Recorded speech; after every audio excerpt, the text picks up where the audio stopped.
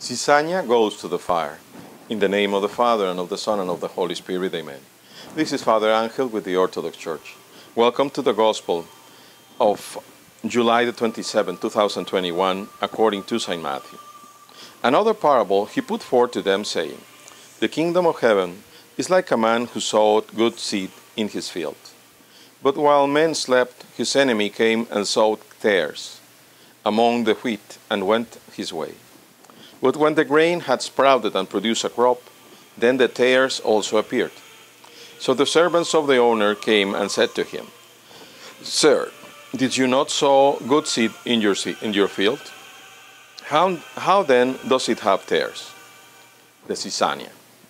He said to them, An enemy has done this. The servant said to him, Do you want us to go after them and gather them up? But he said, No, lest while you gather up the tares, the Cizania, you also uproot the wheat with them.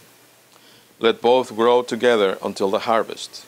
And at the time of harvest I will say to the reapers, First gather together the tares, the Cizania, and bind them in bundles to burn them. But gather the wheat into my barn. Glory be to thee, O God, glory be to thee. The tares, the Cizania. If we were to go to Israel and look at the tares, the Cizania, alongside the wheat, I'm sure that 95 or 99% of us would not know the difference. When I was growing up, I remember thinking that Cizania, the tares, would be some sort like spiny things. You could look at them and you would say, yeah, those are weeds, those are no good. But you see, in Israel, in Palestine, those weeds, those tares, those Cizania, are exactly the same way, except they have no fruit.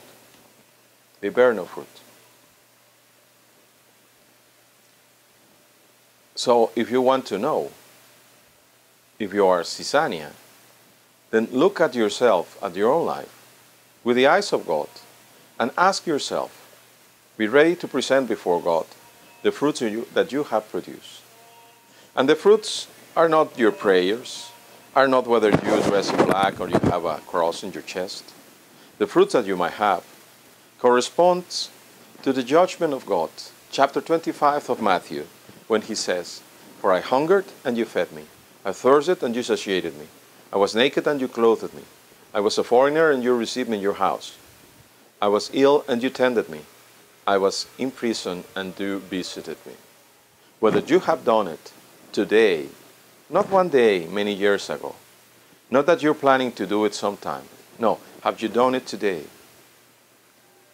Whether you have done it and you keep on the good costume of doing it every day, of the habit of doing it every day, at least something, then you're all set. But if you're not, if only by your prayers you think that you will be saved, if only because you go to the divine liturgy or to your mass or whatever it is that you go, you're going to be saved, you are absolutely wrong. We have to produce. Otherwise, we are Cizania. For blessed is our God, always, now, and ever, and unto ages of ages. Amen.